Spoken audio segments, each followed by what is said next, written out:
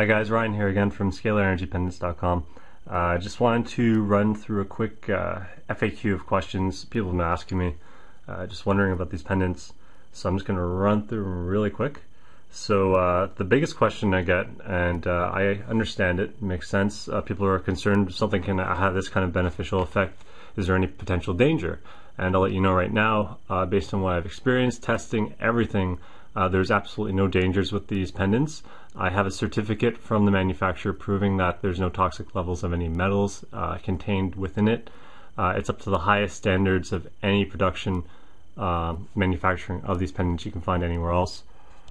As well as that, I actually have something called a Geiger meter, which I'll show to you right now. Let me go grab that. And it's right here. And this, if you haven't seen one before, basically tests the level of radiation. It can go through magnetic, electric, radioactive. So I like testing a lot of things all the time. It's probably one of my biggest hobbies, you could say, to a fault almost. And as I go over it, there's nothing going on. Let me see. Actually, the only reason it was going up is because I was coming close to the camera. So yeah, it's like not, it's basically stuck at 1 the whole time because it's surrounded by EMF sources like we all are at all times. So watch, I'll pull the pendants away. It's still stuck at 1, so it's nothing to do with the pendants. It's just whatever's around here. I'm not sure because it's the camera. Well, anyway, so there you have it. That's the Geiger meter test. And so they're perfectly safe. It's very similar to if you're used to healing stones, healing crystals in general. Same idea. You know, there's nothing to really be afraid of. A lot of those things too, if you were to muscle testing, you probably find you get quite a few unique benefits from them as well. So the next question I get quite often is regarding bathing. And if you're able to bathe with the pendant or swim with it. And yes and no, I like to say, because yes, you can absolutely do that. The pendant won't wear away. It's quite sturdy. There's no issue with that at all, in fact. And the only problem being not so much with the pendant, but the string itself, which if you don't mind, you know, you can swim with it. And over time I found if you get the string wet and then dry, wet and then dry, it starts to wear away. So that's the only issue. I mean, of course, replacing the string can cost you like $1, so that's not even a problem.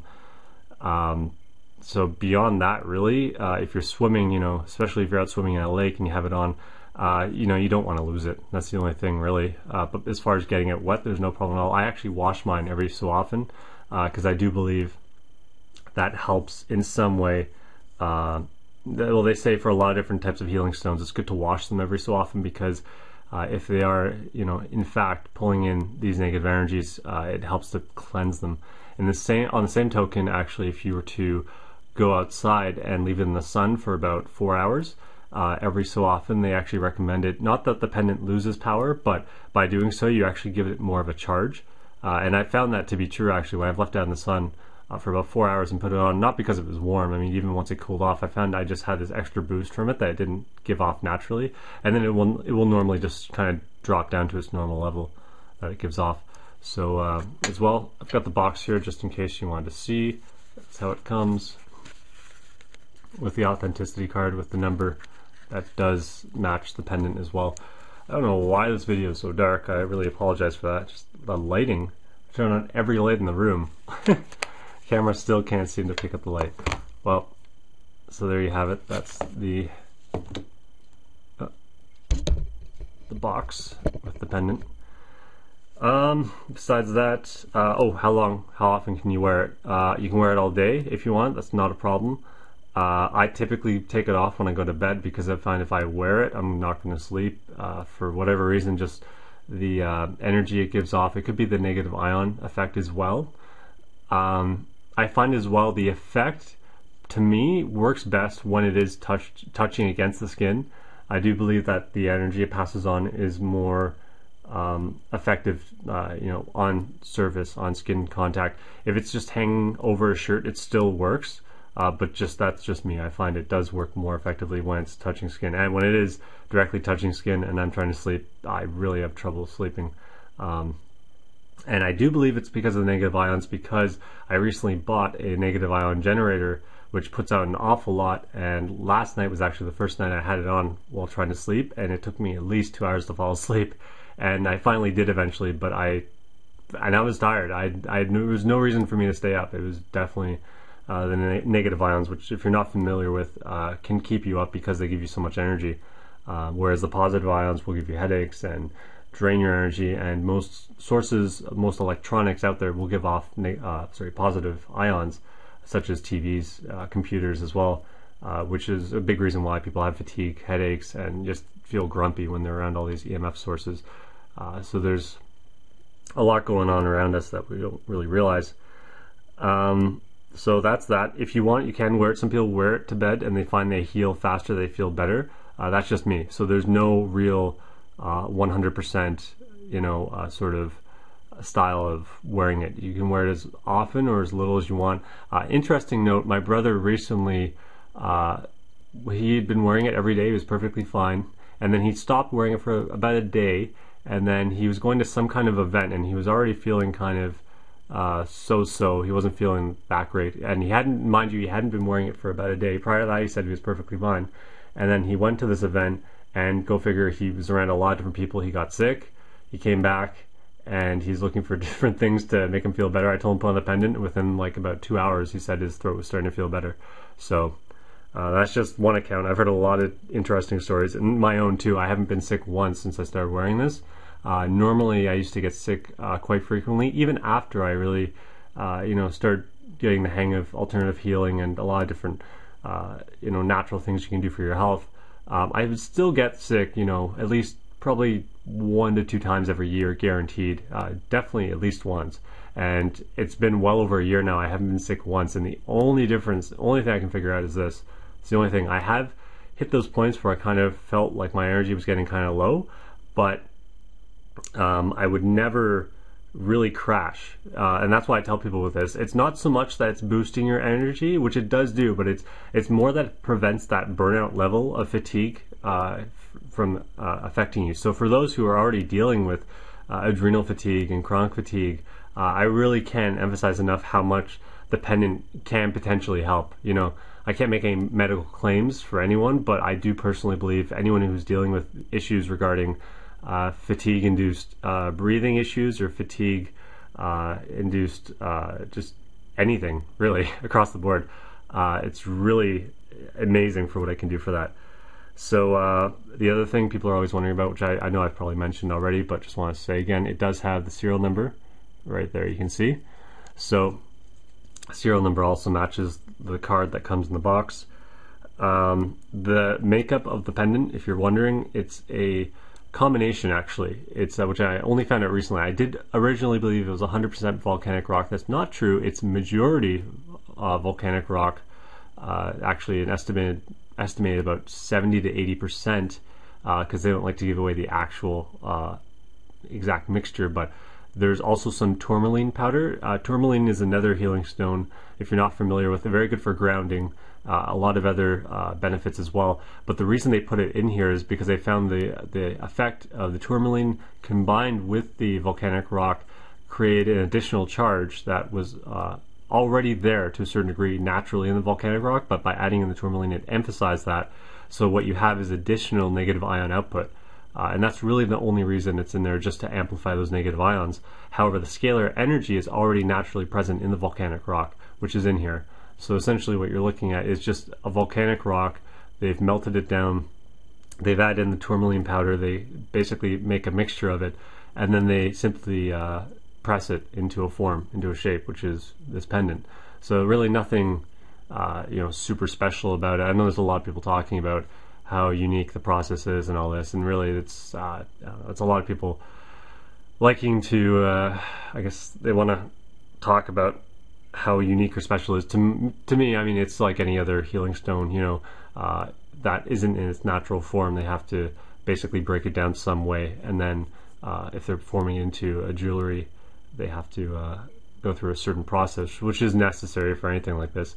So that's all there is to it. It's very nice though, and you know the job they do is quite nice, and it's a decent sized pendant. Like I have I guess a somewhat larger hand, so that's how big it is. I have a lot of kids who have worn these. No problem at all. Actually, kids, if you're not aware of, lately in schools are having lots of issues, at least here in Canada, with kids having issues with EMFs. And because there's no grounding anymore, everything's done with Wi-Fi, and there's Wi-Fi throughout the whole school. They're finding, I think it's about 20 to 30% of kids are showing symptoms related to EMF issues. And again, I can't make guarantees on health claims or anything like that, but I would highly suggest giving this to them in that case, because typically once they start wearing one of these, and of course reducing as much as they can their exposure to EMFs, but they should start feeling better. So, okay, so the other question people always give is, why is it so cheap? Why are you selling so cheap compared to these people selling for hundreds of dollars? And, well, to be honest, the better question to ask isn't why is it so cheap, but why are these guys selling it for so much? As I explained, the process of this is no different than if you took any other healing stone, healing rock, and then had to basically melt it down and then create some form of a unique, pendant or form of jewelry, and that's all they've done here. So there's really nothing mystical about it. The whole healing effect is entirely caused between the tourmaline stone in here and the volcanic rock. That's all there is to it. There's no charging of it. I know there's other pendants and things out there where they say they charge it, and that's fine. I've tried those. To be honest, I personally prefer the one that actually has the rock in it. The other ones, I'm sure they work fine. In my muscle test though, I went through somewhere around 30 different designs. About half were the rock one, like you see here, and the other half were like stainless steel metal ones. And throughout the entire test, I think with the exception of maybe one or two that were also in the top 10, all the other metal ones were at the bottom, and all the ceramic ones with the actual stone were at the top. And ironically enough, in that test I did, I had 3 of these mixed in. They're all in the same packages, so I couldn't see what they were, and I was actually having my friend hold them, so I didn't know based on the weight what each one was. And with my eyes closed, after testing about 30 of them, guess what the top 3 were? Yeah, all 3 of these. It was really bizarre. I wish I'd filmed that, because that I don't know. I'm sure if I did it again, we spend some time, I'm sure I'll get the same result or something very close to it, because muscle testing can be very accurate. It's really difficult to say it's 100% because there's so many different possible variables that can go into every single test. But if it's done correctly, it will show signs of something that will benefit you, such as the pendant. So then, getting around to that, as far as muscle testing goes, if you have any questions, send me an email. It does take a bit of time for some people, and it's not a battle of strength or wills. It's more of a test of resistance. So you find out where their resistance is at, and then you try them again with the pendant, or say with a cell phone. If you're at home, you can actually hold a cell phone in one hand, have someone push your arm, or push your hands behind your back, and you'll find you fall over really easily. Your arm goes down very easily with very little resistance. So yeah, give that a shot. If you're at home right now and you're wondering about this, just grab a cell phone and have someone muscle test you. Watch the videos on my main page of my site, and you'll be amazed. You'll get really weak, and then you'll find when you put one of these on, you'll no longer have any resistance issues to the EMF source. And in fact, on top of that, you'll actually find you're stronger than you were initially, even with a cell phone in hand, by wearing one of these. And of course, I'll finish off mentioning again, I do have the 60-day money-back guarantee, which covers absolutely everything. All I ask is that you ship it back to me in the same condition that it came in, if possible. I've had virtually no returns. I've had just a couple cases, and actually they're pretty much either in one case, the person was extremely skeptical to begin with and didn't want to believe it. They only gave it about 10 days, and because they didn't feel some profound change, they basically said, okay, that's enough. Which I gotta mention, like, it's not, for some people they do feel a lot, they're very sensitive, but for others, it's not going to be that profound, mind-blowing experience that some expect. So just, you gotta bear with it. Sometimes the effect is so subtle that you might not notice it, but it is working. Believe you me, it does. And then in other cases, it was just, actually one other case, just the woman was kind of surprised why it was working so well and actually scared her. So that was pretty much it. So I'm running out of time here. Hopefully I've explained everything. Let me know if you have any other questions at all. Check out my Scalar Energy Pendants FAQ if you have any other questions and you want to find some answers.